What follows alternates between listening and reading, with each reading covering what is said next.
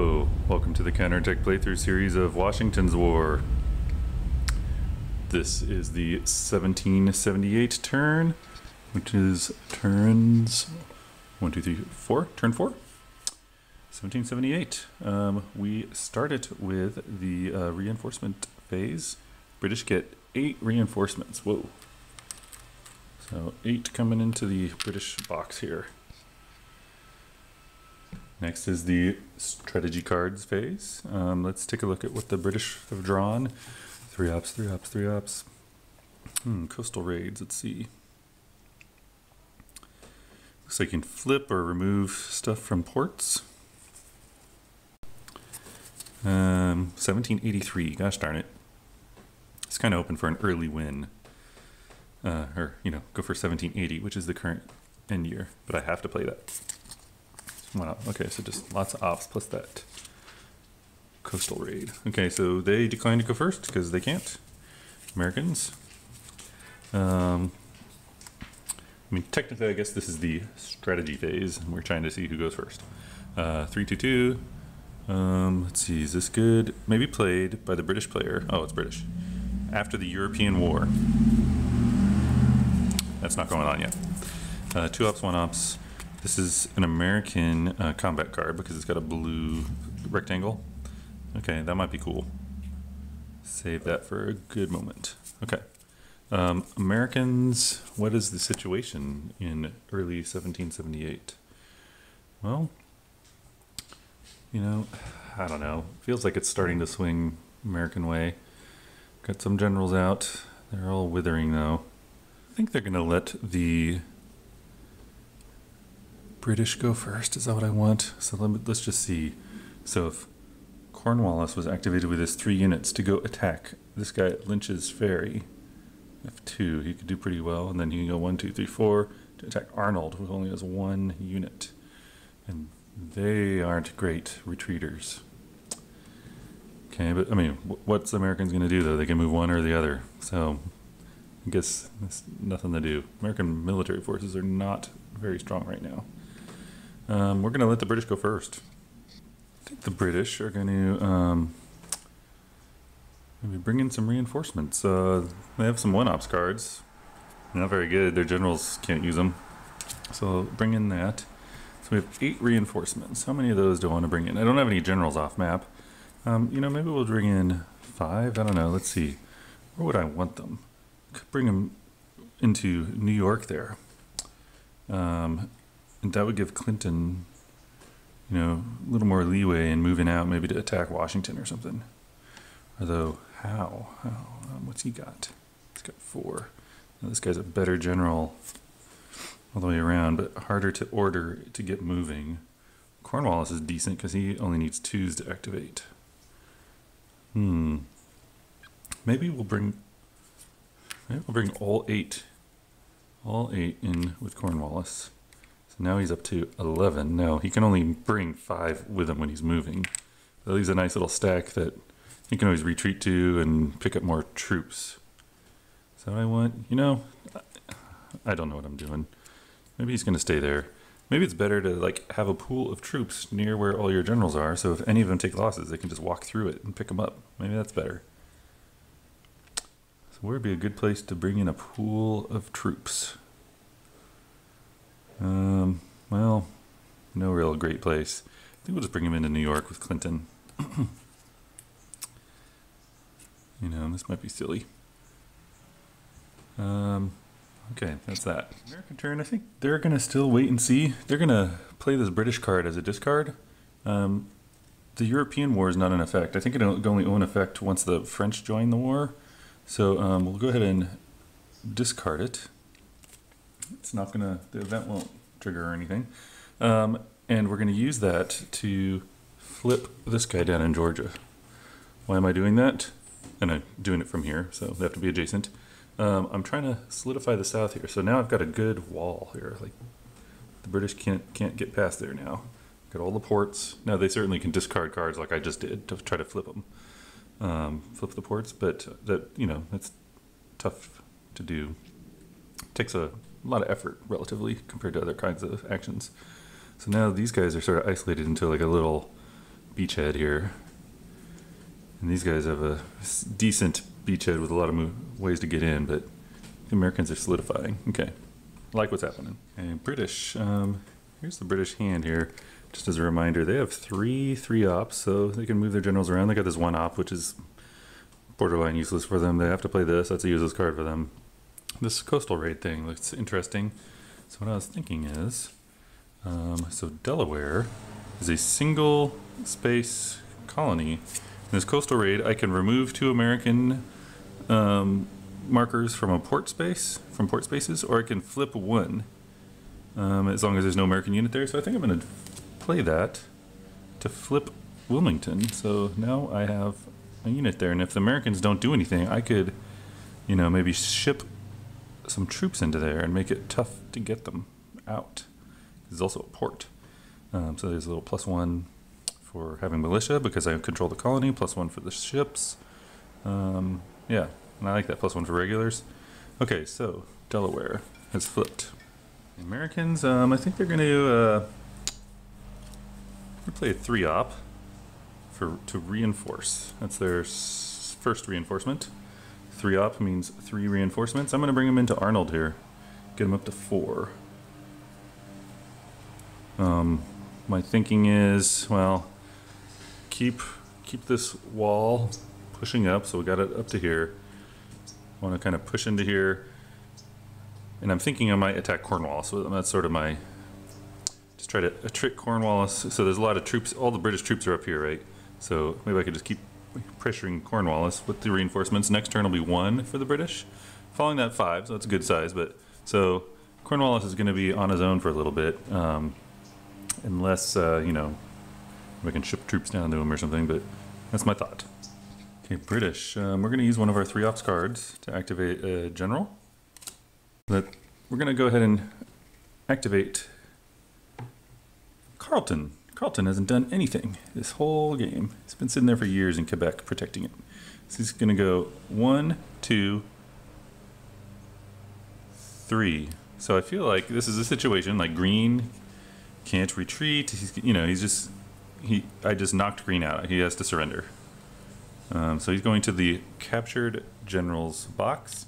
That's so that he can't go back to the reinforcements up there with all the other American generals. So he's captured. At the reinforcement phase, he'll go into the American reinforcement pool. So Carleton is on the warpath with his 2 CU. He's in Norwich. Okay. Ooh, got a dead soldier here.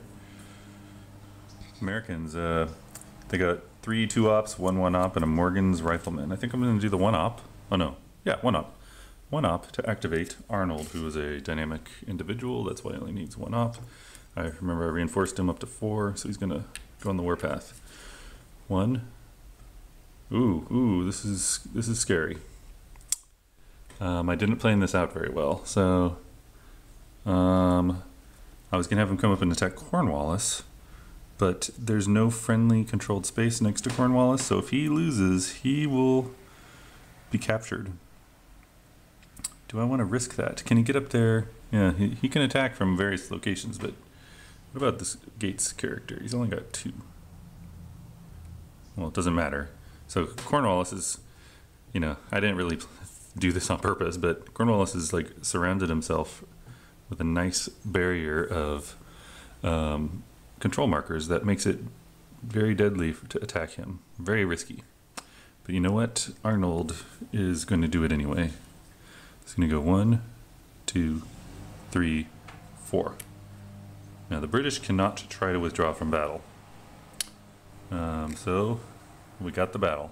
And for this battle, unlike in the prior turn, I'm going to do it in the right order, which is the attacker first gets a choice, the ability to discard a combat card or an event card to try to get a little bonus. Basically it's +2 or +1, depending on whether it's a combat card or event card. Well, we're going to do the combat card. This is Morgan's Rifleman. So one nice thing about it, besides the +2 die roll modifier for the long-range rifleman, is the American player draws a strategy card at the end of the active player's impulse, which is the Americans. So it's sort of like I get to trade this in for another card. So I'm going to put that on top of the draw pile just to remind myself. So that's +2 for the Americans. The British do not have an event card. They have this event card, but it's a special event card. You can't use it for battle. So let me remind myself what the Americans should be doing here. So I'll roll the die in a second, but let's roll the die to see how well Arnold's going to behave. On a 1 to 3, he's going to not be doing so hot. Got a 6. Okay, so Arnold's going to have his full attack strength of 3. Number of combat units is 4, so that's 7. He did not intercept. This is in Virginia. Virginia is, I'm looking at the little model down here. Where's Virginia? Virginia is British, or sorry, American, so it gets +1. Sorry, that's 3. +4 is 7. +1 for militia, that's 8. +2 for the battle card, that's 9. 9 plus his die roll, so let's do that. 1, so 10. Okay, I'm trying to remember it's a 10. Okay, now let's check out Cornwallis. Yeah, he's got a lot of bonuses, so this isn't going to be so hot. I'm going to lose my entire army. We'll see. Got a 3. 3 combat units. Cornwallis' combat is 4. Let's see how well he's doing. 5. So he's at full strength, so 4. So 4 plus, what was it again? 3? 7. British regulars, 8. Royal Navy support, 9. No militia. And he had no event card, so 9. +9 to whatever he rolls. So if he rolls a 1, that would be a tie. And I believe ties go to the attacker. So 5 and 6 chance the British win. Rolled a 2, so just barely enough to win. Wow. Okay, so let's check out the situation. Casualties for the loser. I'm gonna roll a die. Got a 2. -1 combat unit. It's not gonna matter though, because then, yeah, this is silly. I don't know, high risk. I feel I needed to try to kick Cornwallis out. Now these guys have to retreat back to where they attacked from. It's British. They surrender. The combat units are removed. Arnold goes to the surrendered units box. Okay, now let's check out the casualties of the winner. Arnold's agility rating was a 2, so on a 1 to 3, the winner loses a combat unit. Got a 6, so no losses. Oh, ouch. Okay, and then the Americans draw a strategy card for that combat card they played. William Pitt urges peace talk, so that's not a good one. Okay, now for the British, it's going to do a 3-op to activate a general. So, you know, I got a lot of generals up here, and I just want to like slowly push them this way. And one issue is there's no American generals up there, but Washington, he needs to protect the Congress. You know, maybe I shouldn't be protecting the Congress so much and not worry about it since there's so many political control markers on the board now, but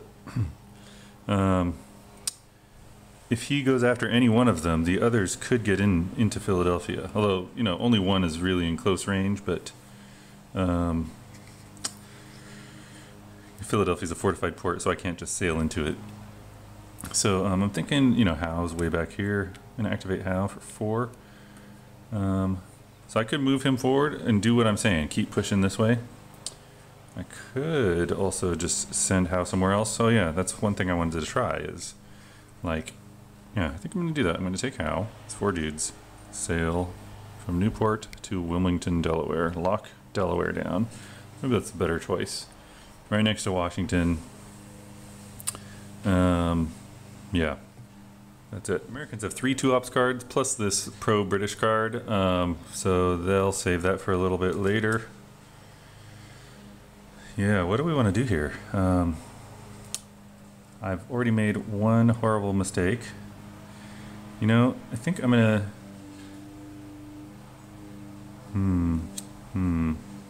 This is my thinking. I need to try to get the French alliance in. You know, maybe I don't need to, but to that end, well, I was thinking I'd try to bring in reinforcements to Gates and have Gates do another attack, but you know, I need to clear these things out if I'm going to attack over there, so that's just silly. So maybe we'll play a 2-ops to bring in reinforcements, and that's another American reinforcement. We get two of these guys, and I'm going to pull in a general We got a bunch of mediocre generals. Bring in Lafayette, who I thought was French. I just don't know my history, man. Maybe he's French, but considered an American. Okay, so let's bring him in. He's gonna come into Wilmington here. He's in range of Cornwallis. You know, I would almost want Cornwallis to come down here to try to attack him. So Gates can come in this way. I don't know. Our troops are just so wimpy. So Cornwallis will be 1, 2, 3, 4. So Cornwallis could get to here. So maybe I'll bring him in. Doesn't have to be a port, actually. So maybe I'm not thinking about this right. Maybe I'll get some. Actually, I'll just.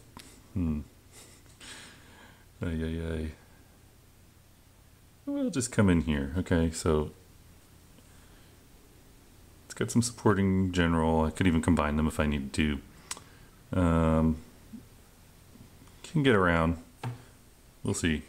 The British, we're going to try to save our 3-ups card. So, in fact, I think I'll try to save our 1-ups card too.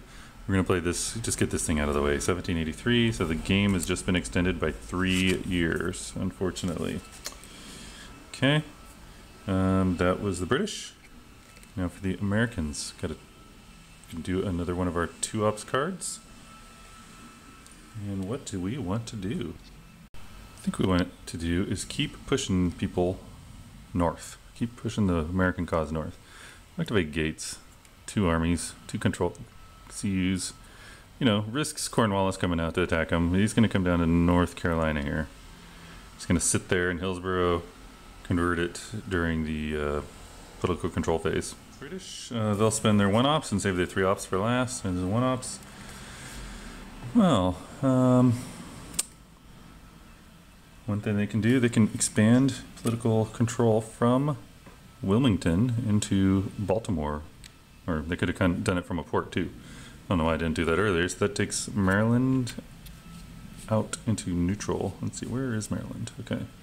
Situation here, yes, Americans are losing. Okay, now the Americans. British still have 1 card left. So the Americans are going to play 2-ops.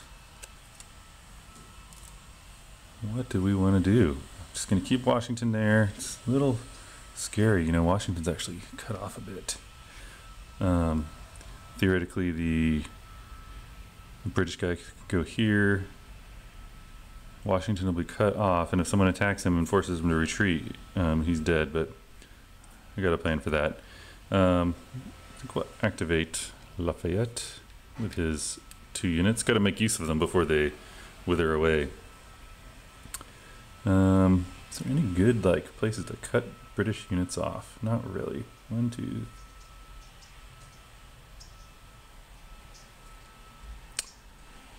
We'll just,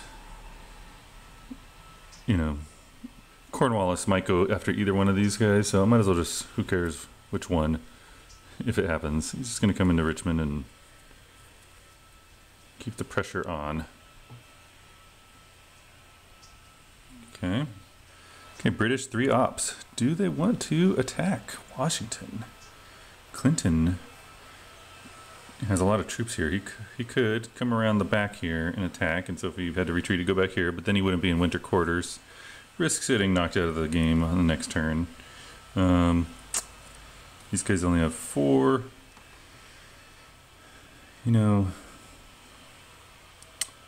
Doesn't seem like a good bet to do attacks, and maybe it's just because I'm too squeamish. It's better just to keep maneuvering around and entice the enemy to attack you. So, what we got up here? We got Burgoyne with 2. Got Carleton with 2. Burgoyne is not in wintering quarters, so maybe we'll get him moving. So he can go 4. So we'll activate him. Or I can have Cornwallis come down here and just trounce one of those generals and just prevent losing some of those markers. Tough choice. I think we're gonna have Burgoyne go though. He's got 2, so we can get him into wintering quarters. Okay, so I think Burgoyne's gonna go 1, 2, 3 to Fort Stanwix. Is that what I want? You know, maybe he'll stay in Albany here. Better take his troops along with him, since Albany's connected to other things. Okay. Now the Americans' last card. They're going to do a discard of this British William Pitt Urges Peace Talks. And let's see, reshuffle deck at the end of this turn. I think that you do that regardless of what happens. I'll double check on that though. I think they'll do a removal of a British marker. We'll remove Boston. That, well, let's see. That would cancel out British control Massachusetts. You know, maybe instead we'll go from Springfield down to, go from Massachusetts down to, what is this? Lexington and Concord to Newport. So we'll knock Rhode Island out instead. Okay, so let's see the situation here. Where's Rhode Island? There we go. Okay, that was the end of the strategy phase. By the way, clarification on that one card. Since it was discarded, the reshuffle does not occur. I went and looked that up. So it just goes into the discard area. So now, winter attrition. So let's see here. We'll just kind of go down to the bottom of the board over here. Here's Gates, got 1 or 2 units, drops down to 1. Then Cornwallis is in winter quarters. Lafayette is in winter quarters, but it doesn't matter, loses half his force. Howe's in winter quarters, Washington winter quarters, winter quarters, winter quarters, winter quarters. Okay. Next is the French naval phase. The French are still not in the game. In fact, the French alliance track is still at 0, so I'm doing something wrong. And following that is the political control phase. So let's look at generals that are on foreign markers. So North Carolina here flips. What is that? Hillsborough? So that was 3, 4. So North Carolina is American. Before it was tied. Okay, and then let's see, Cornwallis is on red. Lafayette here with his 1 troop flips Richmond. Okay, Virginia is currently American, still is. Okay, these are okay. Burgoyne is flipping Albany. Let's take a look at New York. British have 1, 2, 3, 4. Americans have 1, 2, 3. Yep. So British have taken New York. Okay, now checking isolation. I don't think anything's isolated. I'm looking at all the Americans first. Americans are actually doing pretty good back there. Up north, they're not doing so hot, but oh, we do have an isolation situation here. Saratoga is melting away because it can only trace through British, so Saratoga's out. These guys are okay because it can trace to these empty spaces. These guys, oh man, I'm in trouble here. They can trace to Newport. You know, I wasn't even paying attention to that kind of thing. So they're hanging on, but they're in jeopardy. Everything else looks good. British, all good, all good. Okay. Finally is the end phase, so we'll get rid of these cards here and advance the turn marker to 1799, and I'll catch you on the next turn.